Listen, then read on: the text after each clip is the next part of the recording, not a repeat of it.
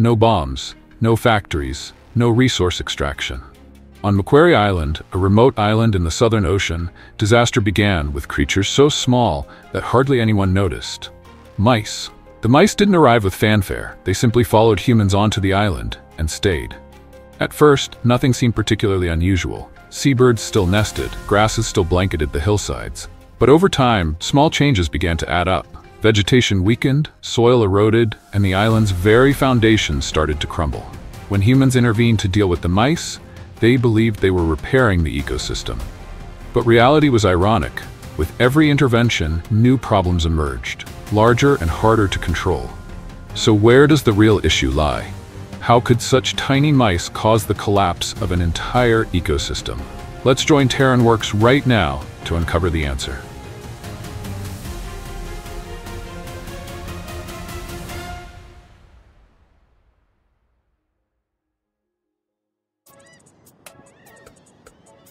Before the mice set foot on the island, Macquarie Island was a completely different world.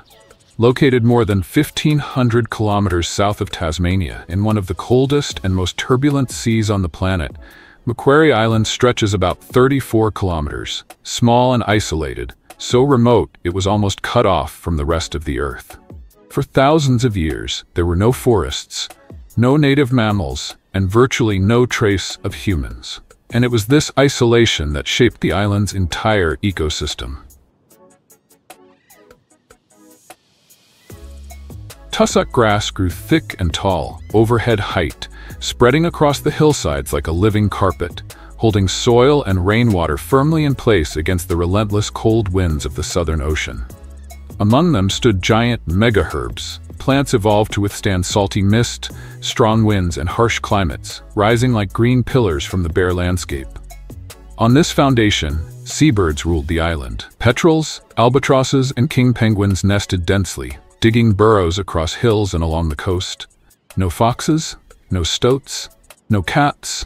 Throughout their evolution, the birds of Macquarie Island had never needed to fear the ground. The entire ecosystem was built upon a silent but absolute assumption: the ground was safe. And it was that very assumption that would later become the island's fatal weakness. In the early 19th century, seal hunting ships began to arrive at Macquarie Island. Along with the humans came tools, goods, and some uninvited passengers, rats and mice. They hid in ship holds and cargo crates, then disembarked onto the island without encountering any obstacles. For rodents, Macquarie Island was like a paradise laid open. No land predators, food everywhere. A cool, stable climate, perfect for year-round breeding. The mice quickly spread, infiltrating nesting grounds, bird burrows, and thick grasslands. They began eating bird eggs, chicks, insects, and seeds, small but crucial links in the ecosystem.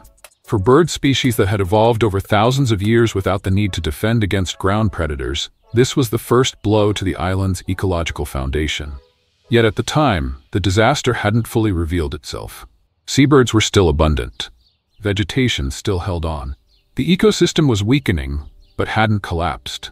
And it was this outward sense of normalcy that led humans to underestimate the danger and miss the chance to intervene early, before the chain reaction truly began. Faced with the problem of mice destroying food supplies and spreading across the island, humans turned to a familiar solution: cats. In nearly every place where humans have settled, cats have been used to control rodents. Cats are predators. Mice are prey. This logic was so widespread, almost no one considered it could fail. And so, cats were introduced to Macquarie Island. On paper, it seemed like a sensible decision. No need for technology, no need for complex interventions, just a natural predator to control a harmful species. But what humans didn't account for was that Macquarie Island was unlike anywhere else. When the cats arrived, they didn't enter a typical ecosystem. They entered a world that had never experienced land-based predation. The seabirds here didn't know fear. They didn't fly away when danger approached. They had no evasive reflexes, no defensive strategies. And from that moment on, the problem was no longer just mice. A new, more dangerous threat had quietly emerged. As soon as cats arrived on Macquarie Island, The familiar logic between cat and mouse didn't play out the way humans had expected. Reality quickly veered in another direction. The cats didn't focus on the mice. They found easier prey, seabirds. On this island, mice were quick, nocturnal, and knew how to hide in the thick grass. Seabirds, on the other hand, were slow, nested in the open, and had never evolved to fear land-based predators. For the cats, the choice was obvious. They began hunting birds, not just to survive, but because prey was always abundant. It's estimated that cats killed around 60,000 seabirds on the island every year. This was no longer about individual losses. It was a steady erosion that could wipe out entire species. The flightless Macquarie rail went completely extinct. The Macquarie parakeet vanished before it could even be properly studied. While bird populations collapsed, the mice endured, and in some ways, even benefited, as ecological pressure shifted elsewhere. Instead of restoring balance, the control measure had pushed the ecosystem even further from its original state.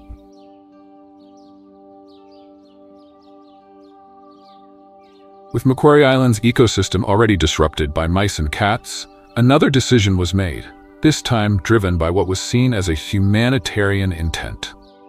In 1878, humans released rabbits onto the island with a simple purpose.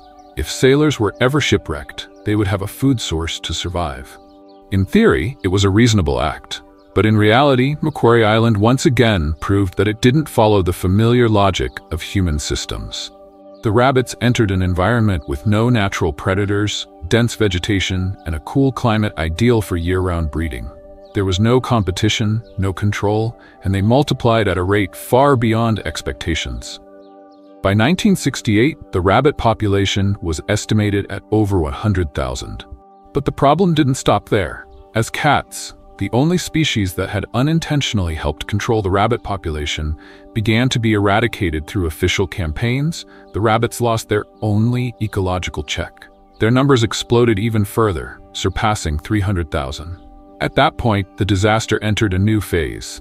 No longer a slow, hidden erosion, the ecosystem of Macquarie Island began to collapse on a broad scale. And this time, the consequences could not be ignored.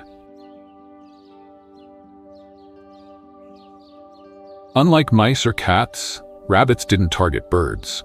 But they attacked something even more critical, the physical foundation of the island. As their numbers skyrocketed, rabbits began to consume everything within reach. The tussock grasses that once held soil and rainwater in place were grazed down to nothing. The giant megaherbs were eaten from leaf to root, and when food grew scarce, rabbits dug into the ground in search of what little remained. Gradually, the protective layer of vegetation disappeared. With no roots to hold the soil and no natural structures to absorb rainfall, every storm, every strong wind stripped away more of the island.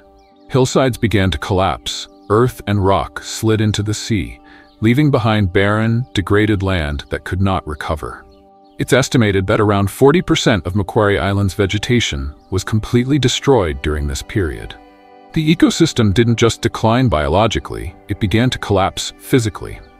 This is what made Macquarie Island such a rare case. Few places on Earth have been so drastically altered by invasive species, not just in terms of lost biodiversity, but in the very shape of the land itself. In September 2006, the disaster reached its peak. At Lusitania Bay, right next to one of the most important breeding grounds for king penguins, a massive landslide struck without warning. Soil and rock from the hillside above gave way, sweeping down and taking everything in its path. Hundreds of penguins were buried alive in a matter of moments. There were no warning signs, no chance of escape. This was no longer about disturbed nests or gradual population decline.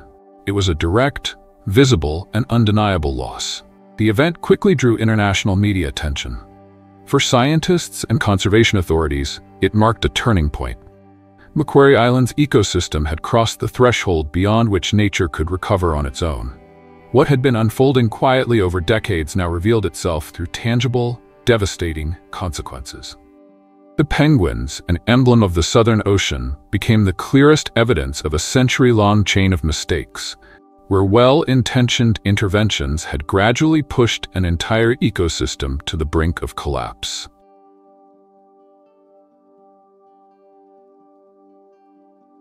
Looking back at everything that unfolded on Macquarie Island, scientists gradually came to realize that this wasn't a series of isolated incidents.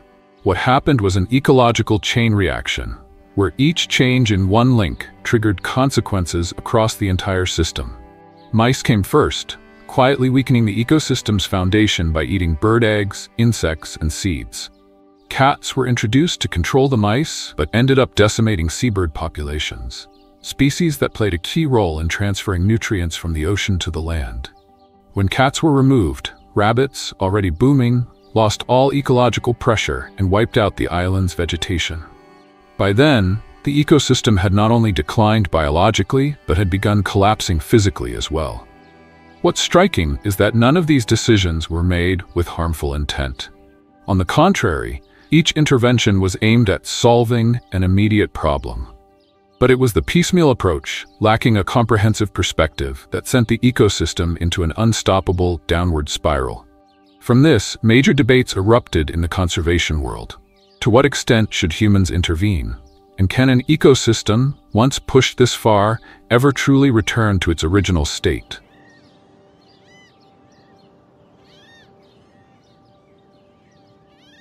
After decades of watching the ecosystem deteriorate, by 2007, scientists and authorities were left with few options. If partial interventions continued, Macquarie Island would keep declining. If nothing was done, the island faced total ecological collapse. In the end, a drastic decision was made: eliminate all invasive species, leaving not a single individual behind. It became one of the most controversial decisions in the history of modern conservation. The campaign cost over $24 million, spanned several years, and forced humans to deploy methods never before used at such a large scale. Rabbits were controlled using a rabbit hemorrhagic disease virus. Over 300 tons of poisoned bait were dropped from helicopters during winter, when seabirds had left the island. Specially trained detection dogs were brought in to track down every remaining mouse, rabbit, and cat. A wave of backlash soon followed. Critics raised ethical concerns, questioned the risk of secondary ecological impacts, and even asked whether humans were simply repeating the same mistakes.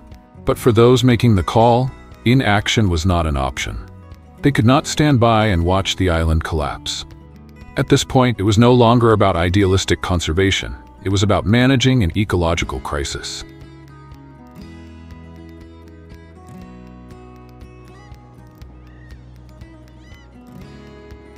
On April 8, 2014, after years of continuous monitoring, Macquarie Island was officially declared free of invasive species.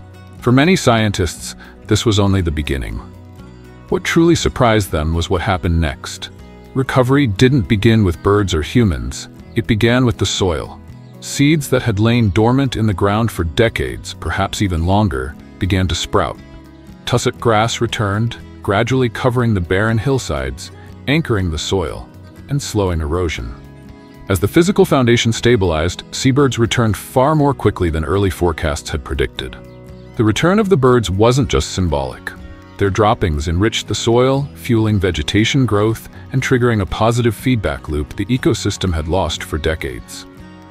Some seabird populations recorded growth rates of up to 10% per year, a rare figure in conservation biology. In less than a decade, Macquarie Island recovered faster than even the most optimistic scenarios had imagined. Not because of a miracle, but because once the invasive pressures were removed, the ecosystem still had the strength to heal itself. Much faster than humans had believed possible.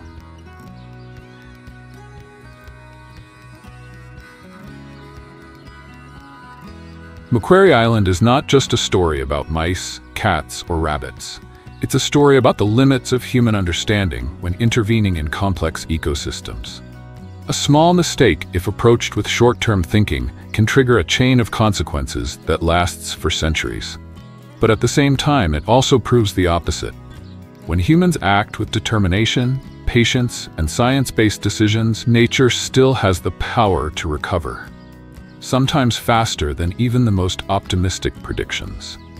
What do you think is the lesson from Macquarie Island? How can we tell where the line is between healing and over-intervention? Leave your thoughts in the comments below. And don't forget to subscribe to the channel to keep exploring with Terran Works on future journeys.